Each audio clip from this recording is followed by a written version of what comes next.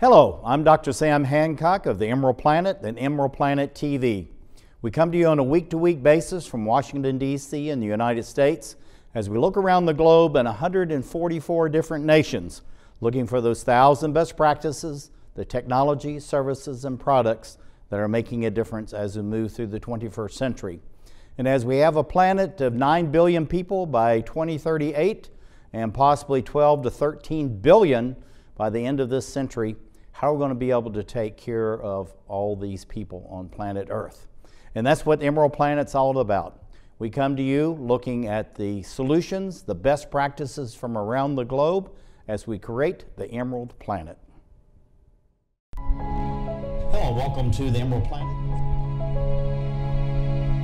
We're making a difference as we move through the 21st century. And seeing the long-term impacts of climate change.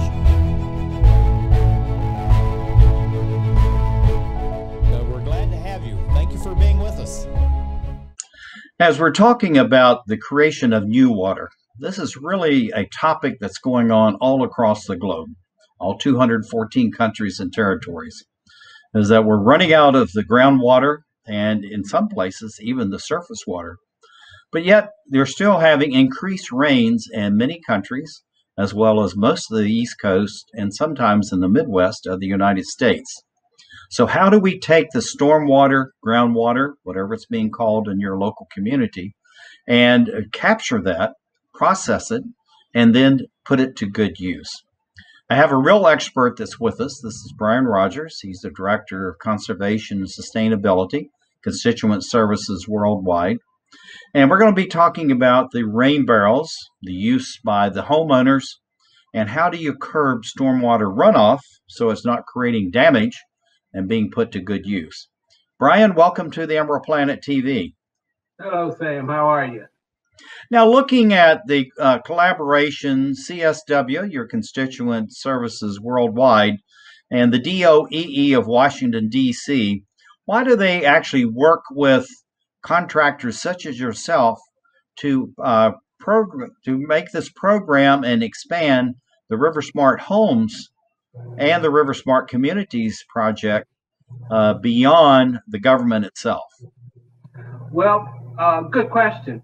One of the reasons is that we are more in touch with the community at large in a lot of respects. We're kind of their vehicles for information and spreading knowledge.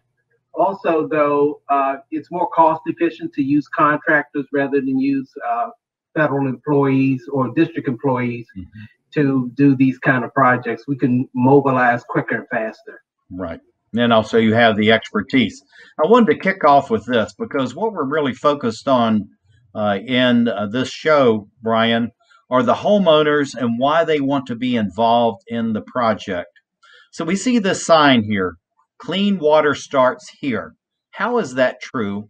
And how does this rain barrel right behind this mom with her two children emphasize the fact clean water starts here?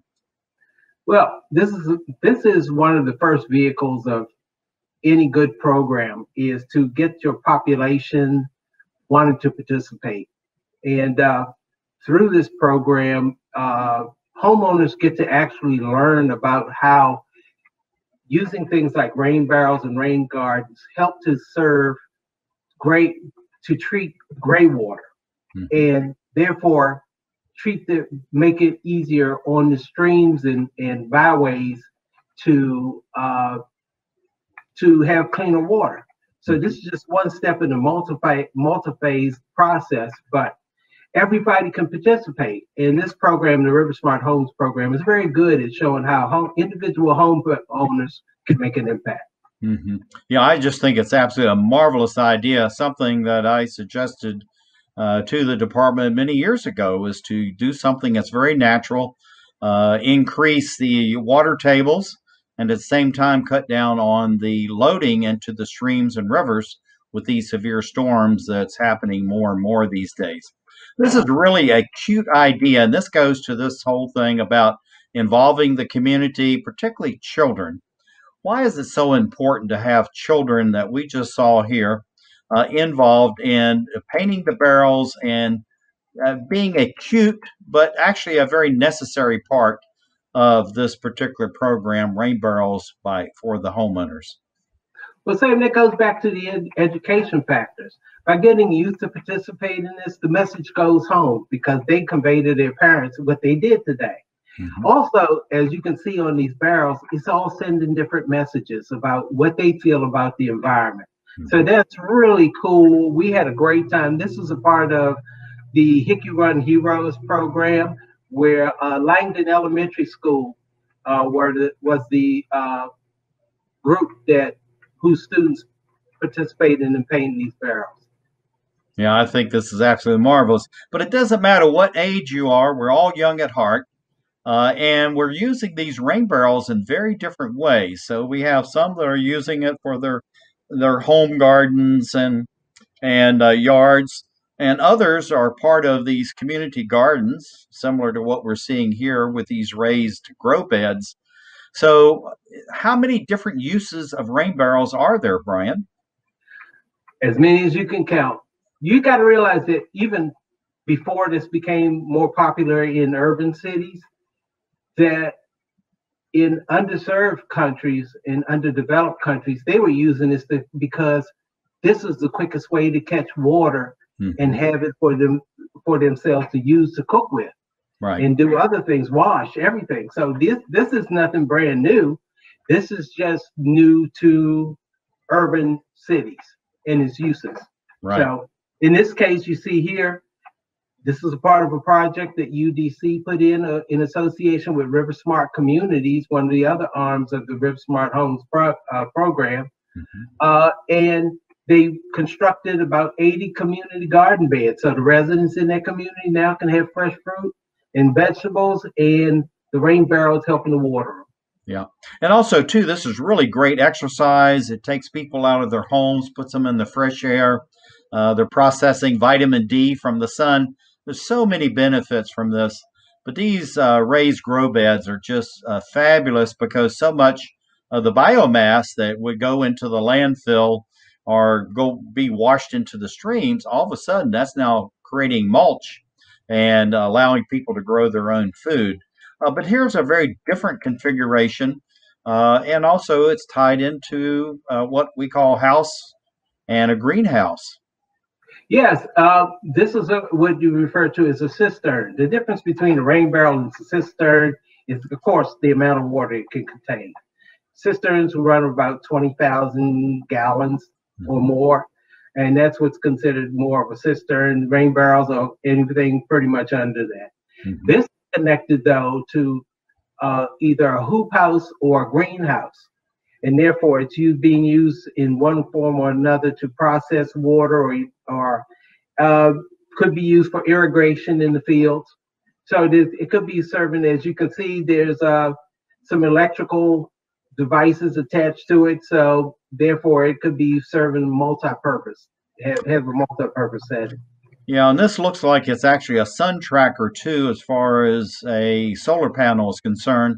And that may be used both for the greenhouse and then also for pumping the water. So there's multiplicities of green technologies in this one photograph.